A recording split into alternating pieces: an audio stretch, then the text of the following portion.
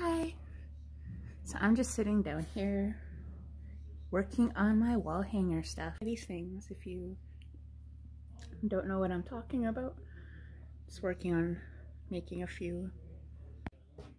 And so I'm cutting out like 1 and a quarter inch strips. And also making scrap packs of fabric, so I always have to like measure these and then write down the measurements here. It takes up quite a bit of time too.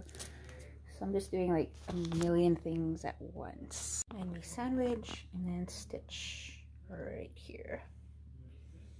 With the angle, yeah, you're just gonna use your 45-degree line and cut.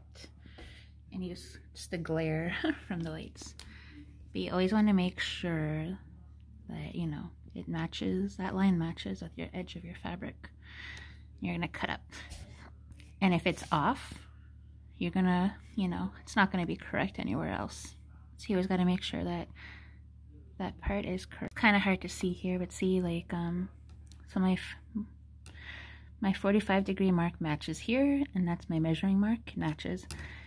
If it was off like this,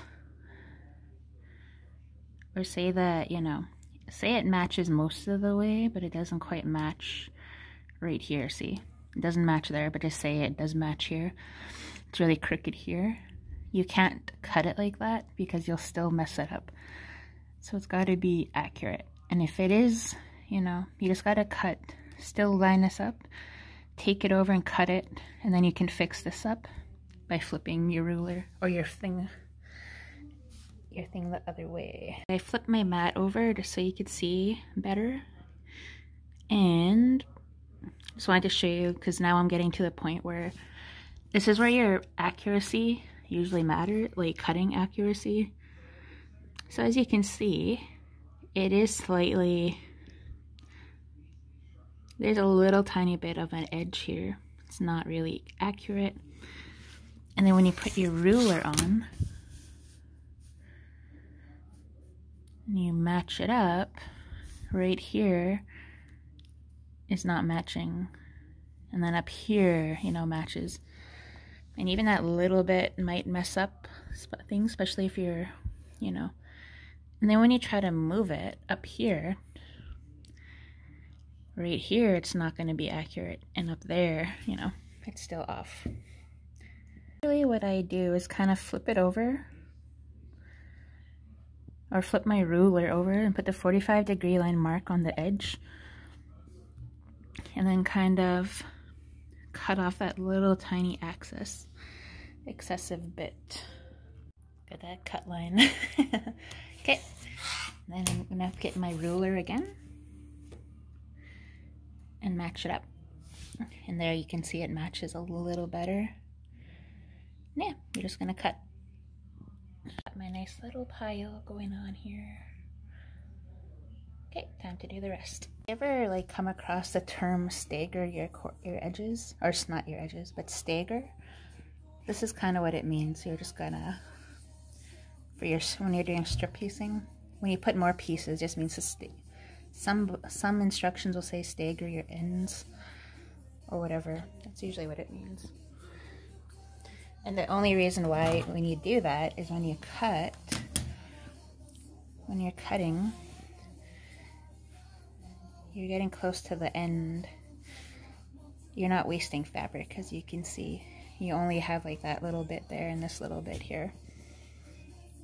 But that's usually why you do it too.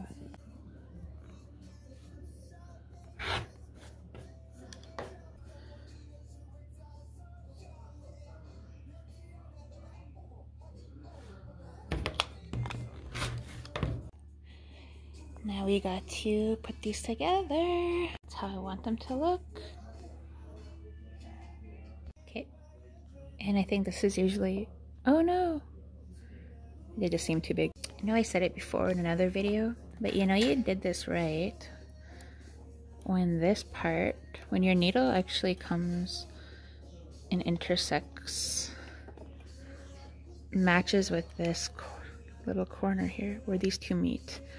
It's usually how you know that's correct, or it's right. I'm giving you the up close look edit, and I'm sorry my machine is dusty.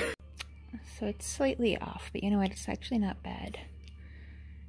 Usually what you do is you want to match your seams, but with this, because it's such a small project, I'm not bothering because it's going to take 2 seconds to rip anyways. But usually you always want to match these seams here. So usually with a bigger project, I always like get my ruler, get my gauge thing and a pen, some kind of marking pen, and just mark where my seam is, and then flip these over and pin them and try to get them to match. But this one's like, you know, it's not bad, it's not horrible, but it's so small too. Now that it's pressed open, it's actually matching more than when I just folded it. We're good. Throw that to the side. Repeat 7 more times. This is literally what it means to press. Just kidding. There. And then we have 3. And then we had 3. 3 more to go, and I realized this is a lot bigger than all the other ones, I think. Because I was like, wait a minute. Yeah, it's bigger than the other one. Perfect timing, because we are... Actually, there might be enough left to put some more together. Or, because I'm all done. I got my 8. I just have to go and trim them up. Aren't they cute? Should go like this. Or go like this. And then usually what we do is kind of sew them in pairs. So you're gonna sew these together, and then you're just gonna pair them up. That together, and putting them together. Still have to trim all these. And you're hiding over here. Yeah, you just sew them into pairs. But that's usually, okay, wait, you know what? That's when you're doing like with the panels. I'm going to be doing these a little differently. So all we're going to do is just, all I'm doing is just taking these edges off. Like, just kind of clipping, evening these out, these edges off, and so that they're nice and neat. And what we're going to do is put the background together with these because they're so small that you can either applique them on, which I don't really want to applique them on. But yeah, we're going to be putting panels in, and that's what I was going to do. I think maybe on white. I have a lot of white fabric. And I was thinking there's a light pink fabric too, that would be nice.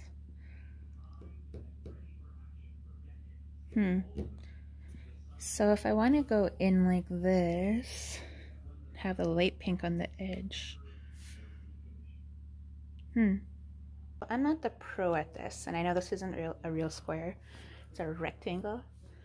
But I know you just cut out a bunch of squares, and then you turn them into diamonds. And that's all I know.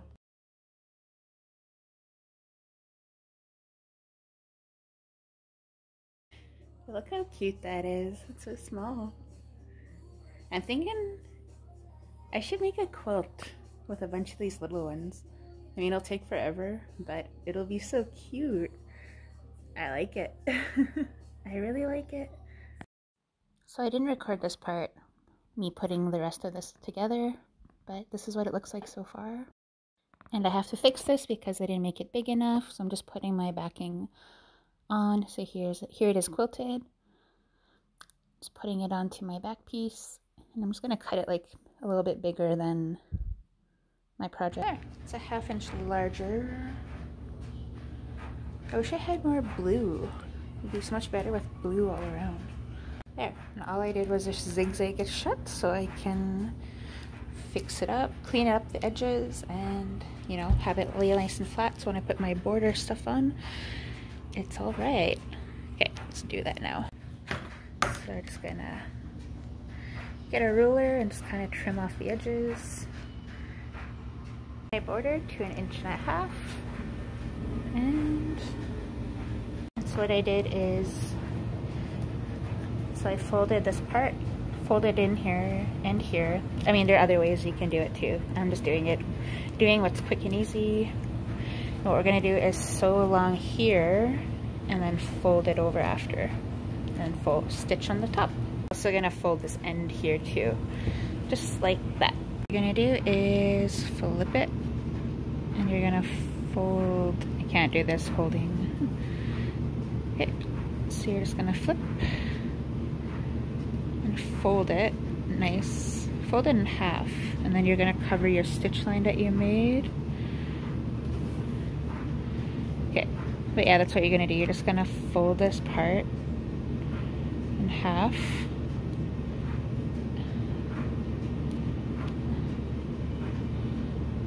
And then just sew it like so. Okay, wait, I'll show you. So it ended up being a little big here, but it's gonna get covered up anyways. But yeah, and all you're gonna do, see how nice and neat that is? I had to push it in farther because it ended up being a little too big. So I guess I could have gotten away with an inch.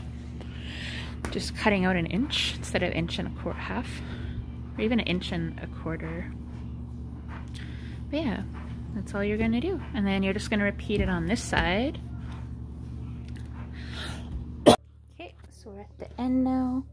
We got our ribbons. So I'm just gonna show you what to do. So you're gonna put them probably, you know, you're gonna mark them at least, I would say, you don't want them right on the corner, but you don't want them too, yeah. So I'd say about an inch away. So you can get your ruler too, and mark where you're gonna put them. Thought I was recording. So anyways, you're gonna pin it in like that, and just like that. You can stitch up here, double stitch here on your ribbons. You can zigzag this whole top part if you want it to, so it doesn't fray as fast and it lasts a little bit longer. But yeah, let's take it to the machine and do it up. And when you're stitching the other side here, you can put these loops up if you want to stitch them in. I'm not going to, so I'm just gonna let them sit behind there. But yeah, we're almost done. Just gotta top stitch the front. There, it's all done. See, and if you don't want your loops showing, you can hide them. I'm gonna have to stitch this in somehow. But anyways, yeah, it's done. It's so cute. There's the back. If you want to put a label on here, you can. I should be putting labels on my stuff. I will in the future. But yeah, it's done. It's all ready to be hung up.